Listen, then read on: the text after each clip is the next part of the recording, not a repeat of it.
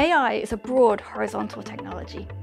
The same core technology can be used across different domains, perhaps only by changing the data that we're training models on, or the specific use cases. A model built for medicine has a lot in common with a model built for climate science, or one built for smart cities. For this reason, AI has the possibility to touch many aspects of our lives. An important part of teaching AI, then, is not just about how to build it successfully, but also how to develop students' critical thinking and have them consider responsible research and innovation.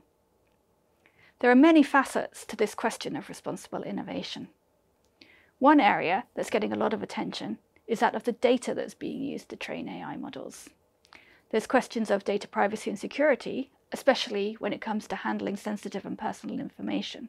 But another factor is also thinking carefully about the source of the data we're using for AI and whether it's appropriate to be using for training our AI models. A second area for students to consider is how they understand the capabilities and limitations of AI models.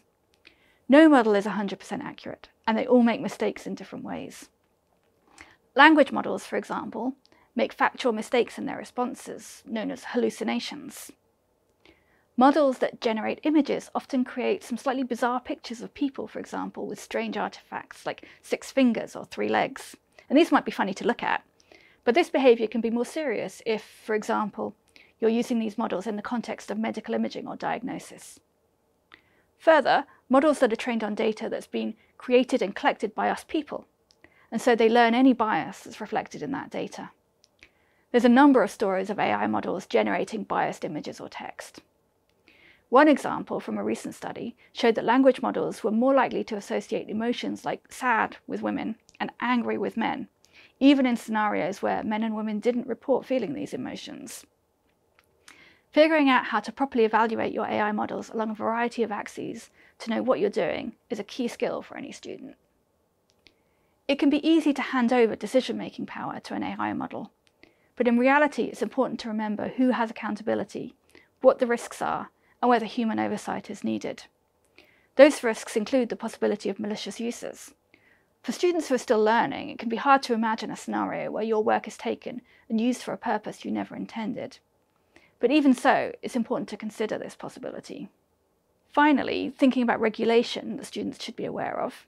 Governments around the world are actively looking at how best to regulate AI technology as it becomes widespread.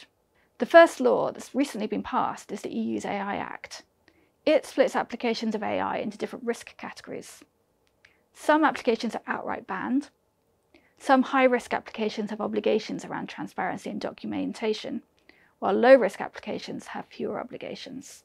There's a lot of scope when teaching AI to get students thinking critically about issues with AI, even if they might not seem immediately of concern, so that they can take the learnings with them as they move into building real-world AI, and so will be better equipped to build technology that will benefit rather than harm society.